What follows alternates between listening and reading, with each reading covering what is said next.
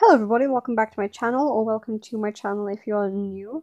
Today I'm going to be showing you how to import images into Medibang Paint on Android.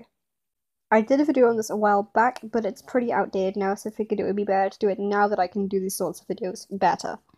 So firstly, you're going to want to find a layer to put your image on, so go to the Layers menu here.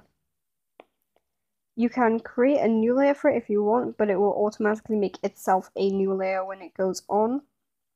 You can still draw on these layers though.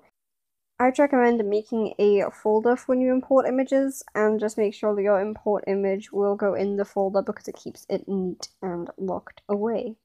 Then when you actually want to import your image, click the plus button here, and you can click either select an image to add or add an image by taking a photo.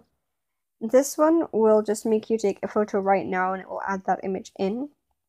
And this one will take a picture from your gallery. So I'm going to click select an image to add, and it will probably go in my gallery, so I'll have that blocked out.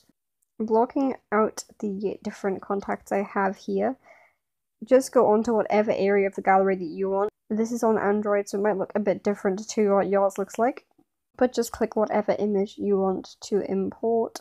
And then once you've clicked it, it will import in a moment.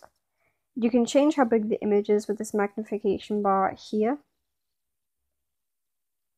You can move it around with your finger or stylus, but you can't pinch it to make it bigger or smaller. Then you can change the angle over here.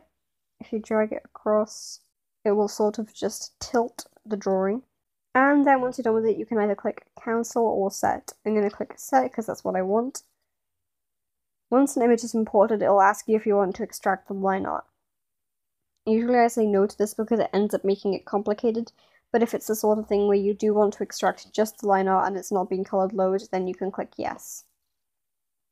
That is how you import an image into Medibang Paint. I hope you enjoyed the video, and if you did, maybe consider supporting. Stay safe, bye!